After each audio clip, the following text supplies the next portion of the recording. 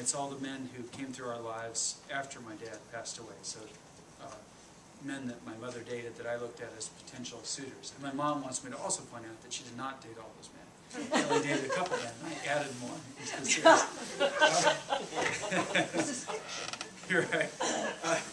But once I wrote that story that was structured around just a series of portraits of these men who come through our lives, I realized the whole book could be like that. That my dad's suicide was really confusing. That no one in my story could agree on what happened, who he was, what it meant, why.